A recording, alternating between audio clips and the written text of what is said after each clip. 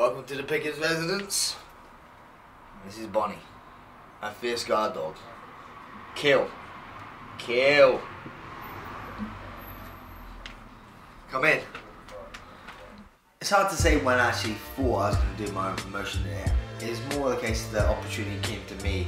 The idea, Mickey approached me and said to me, Mickey happens at the gym, he spoke to me and said, would I be interested in doing one? Because he says he's been approached and he wouldn't do one if I wasn't involved, basically.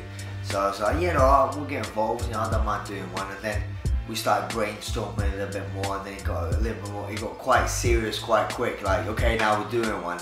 And yeah, and that's how it was, as in like, I think me and Mickey have a very good, similar way of thinking. We both have different ideas, but I think they work well together, and I think we could run a very good promotion. Been around the game for a long time, seen a lot of shows. Well, the Rise of Champions, the name what it is, it's trying to give people who are coming up in the sport, because when I first started fighting, there wasn't even a career path. It was just literally, you just fought and whatever, and it was just, there was no money in it, you just did it because you wanted to compete. Well, now there's actually a genuine career path for young aspiring athletes. Normally, if you was a good athlete back at school, you go do football, you go do rugby, you go do certain sports, because that's where you could go and earn money, and you could really have a good career in those. Now, MMA's joined that, you can go on and have a very good career, successful career in MMA. For me personally, I bought my house because of the sport. I've got a foundation because of this sport. So kids now have that opportunity to go on and earn money and do well. So my show is based around nurturing young talent. I'm not going to say I'm going to get them all the way, but it's a starting block. I want them to feel comfortable on my show. It's going to be, in my eyes, I like to be a very professionally run show, very organised, and get people the feeling of how it is to fight on the big time. So when they go there and there's people being a bit strict and a bit, it's not like, what's going on here? They get a little bit used to those sort of rules and surroundings. And obviously it's been on a lot lower scale, but that's mine and Mickey's mindset going to do my thing to go do over this promotion.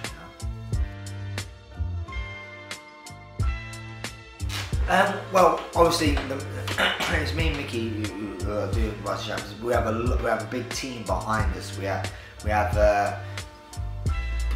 Becky, who's doing all the social media side of things. We have guys at the City Pavilion helping out a lot. Nick, Alex with the website, Marina, his wife, has helped a lot, and Kelly, who's from Rockstar. We all got together, so it's not obviously me and Mickey at the forefront and stuff like that, but there's a lot of people helping out with this team. Also the guys at DMI, they're helping out. So I think we have a good connection with our team.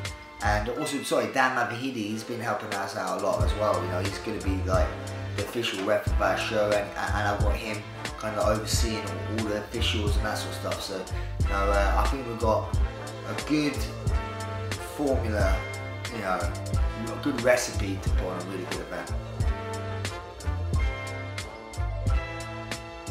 Our show is going to be just what me and Mickey, I've been around so many shows. Obviously I'm a veteran of sport. I've been to really well run shows on a high budget like the UFC, and I've been on low run shows, really run well on a low budget, and I've been to some good shows with a lot of backing and run terribly, and I've been to, so I've seen it all. Money doesn't solve every problem. You need good organisation and just a bit of professionalism in certain areas, and thinking about, sometimes it's the little details that people miss, and that's what I want to get right. And I don't want to compare myself to another show, because it's not. It's mine and Mickey's interpretation of MMA event, basically. Okay, obviously this is all subject to change, because I'm doing the matchmaking for my event, and man, it's not easy. I heard a lot of people saying it's the hardest job in a show to do the matchmaking, and I was like, yeah, well, of course it's not. But it is. I feel like Cilla Black, you know, trying to get these matches together. It's not as easy as it sounds. But yeah, what I've done, obviously, it makes it a lot easier that we have a lot of guys on the Team Titan in our stable, so I can keep an eye on those guys. Like, you training well, you're not training well. And then also what I tend to do is try and match our guys up against other good, reputable gyms. The reason I do that for matchmaking, I'm not saying I'm a Dana White, or again, I'm not matchmake before, so I'm doing it. But what I think, which is key, is if you go to a good gym and you get there good guys, not only one, you're going to get good fights and people are going to get tested again when they fight each other, you're going to get less dropouts. Because if you get someone who's an independent guy or doesn't really train, 6 weeks ago, 8 weeks before the fight, yeah, I'm up for a fight, they don't train, they don't do nothing, 2 weeks slip off, 3 weeks, and it gets close to the fight, and then they go, oh shit, I've got fighting in a couple of weeks, I'm not in shape, I'm going to pull out. But if you come contact a proper gym like I have, I've got people at Tsuzami Gym, I've got people at MMA Clinic, I've got people from Straight Like Blast Gym in Ireland, Dinky Ninjas in Scotland. I've got some good gyms, and what happens with them, you have good coaches, and if you have a good coach, you're like, why are you training? Get in the gym. And they push their fighters, so they're going to be fighting, unless there's an injury, you know. So that's what I'm trying to stick to more, and stick to the good, reliable gyms, you know. It will dish out good fighters, so I can put on good fights. On the card, it was full of amateur fights. I have at the moment, I have 15 amateur fights matched. Which we have a lot of great guys at our gym, you know, young guys up and coming, like Mike, Kandaru, you know, Ali, you know, I can name all of them, you know. We have a lot of really good talent, right? But then obviously, we have a little bit of a main, what I call the main event, which is the pro fights. And you know, on the pro card, I say all subject to change. We have Bola Omieli. He's like one of the team captains down Team Titan. He's been around, you know. He's a very experienced fighter, very good, and he's fighting a guy from Straight Blast Gym, Claudio Canetti he's Italian, but he trains at Straight Blast Gym. You know, he's a good opponent for him. And then I have like someone like David Round coming over from Wales, and he's a very experienced guy. And this is what can I say on my show, I have him fighting Bill Bowman, who's 6-0. Versus the guy who's 16 or 13. The guy's had 29 fights against a young promising. So these are the sort of fights that I want to put on my show. It's a big test for Bill, you know. He's fighting a veteran who's been around. So if Bill wants to go places, David Round's the type of guy he needs to beat. But David Round is not easy. He's not there to, you know, just to pick up a paycheck. He's there. He's gonna want to beat Bill, you know. So that's what makes for a good fight. Then also have Alfred Davis on my card. Their kids, you know, obviously a future talent, you know, and I think our show would help him develop to go on to other shows, you know. And yeah, it's exciting, you know. I have a lot of good guys. Obviously, I'm looking to get like Daniel Crawford on my card as well. And yeah, I mean, I could keep going on and on, but yeah, this is all subject to change. But that's the whole, like I say, the emphasis of my fight card, you know. Young talent, also fighting some crafty veterans, you know, to bring out the best of each, you know. There's nothing worse than going to an event and you see that everyone who comes out second wins, you know, like, because they're the home favourite. I don't want that, because especially in the amateur fights, it's about experiences. You want to have them tested. So if you're 10-0 as an amateur, you know, you're not being tested. If you're 6-4, 7-3, you've had some fights. You've experienced the hard, you know, losing a fight and coming back and getting better without being in a pro and, you know, experienced in that. You do that as an amateur level. So me and my amateurs, I want them to be as tested as hard as they can, you know. So when the battle ready, when they go to pro, they've been there in deep waters. They haven't just won a fight easily and the guy's just fallen over, you know.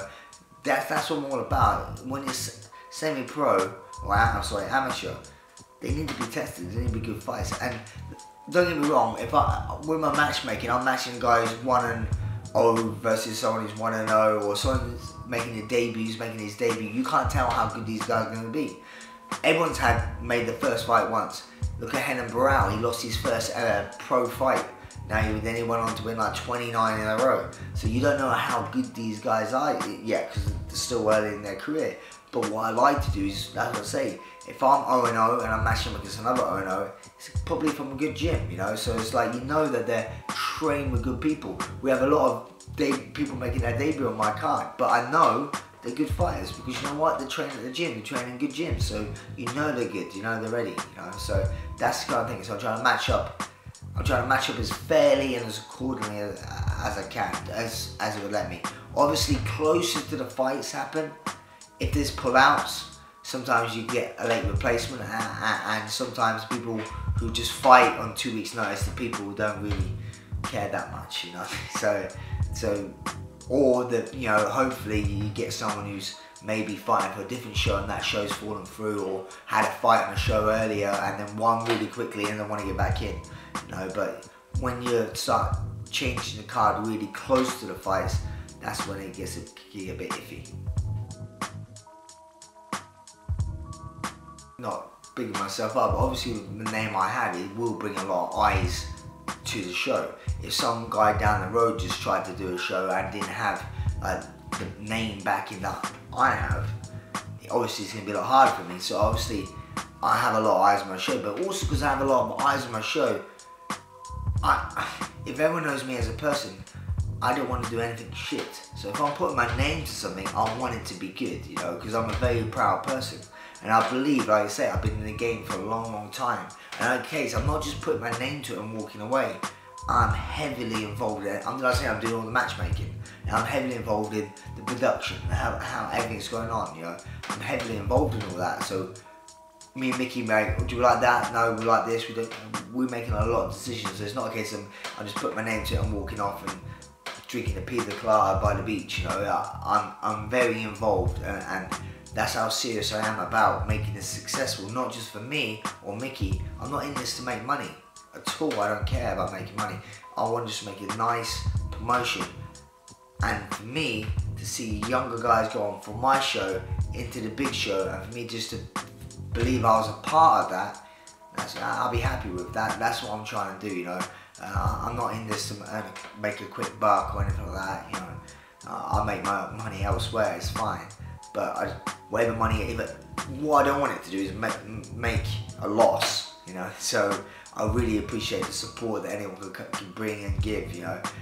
But if I do any money from it, it'll go straight back into the show, and you know, to make the next show better. And that's how I believe you can build a good brand if you do it slowly and not do big changes and use your own money rather than have loads of investors. Because when they come, it's great, but when they go, if you had a show that was really good and now like all my investors are left, I ain't got the money now. It's hard to have a really good show and then bring one back down here. So I mean, I'd rather do like little small steps up rather than go all the way up here and then go, oh no, I can't survive up here, and have to come back down again, you know.